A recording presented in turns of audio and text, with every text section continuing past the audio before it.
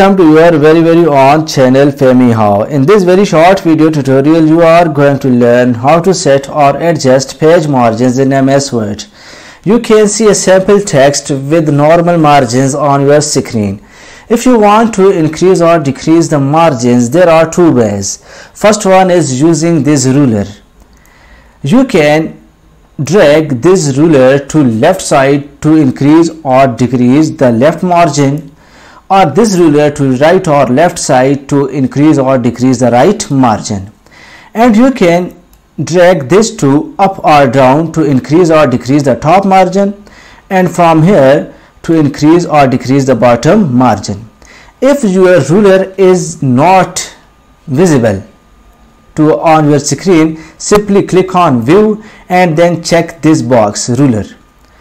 Now friends, the other one method is by clicking on layout.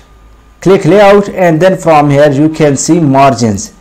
Click this down arrow and you can see some predefined margins.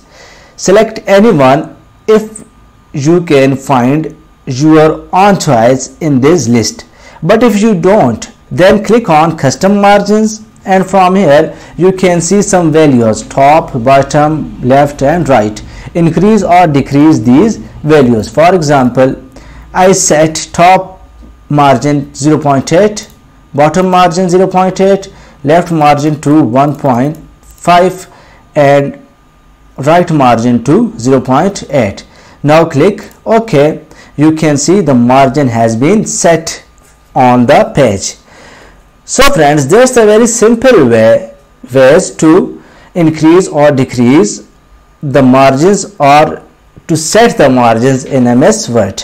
If my video helps you in any way, please subscribe my channel and hit the like button. Thanks for watching. Thanks for your time. Take care. Goodbye.